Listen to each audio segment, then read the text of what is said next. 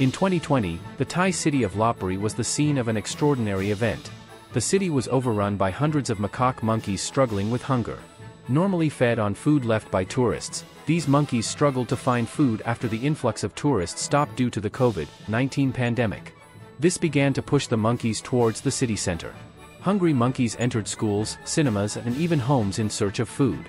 This had a negative impact on daily life and led to the temporary suspension of some public services. As the streets of the city were flooded with monkeys in search of food, this situation was both alarming for the locals and an interesting news story in the international press.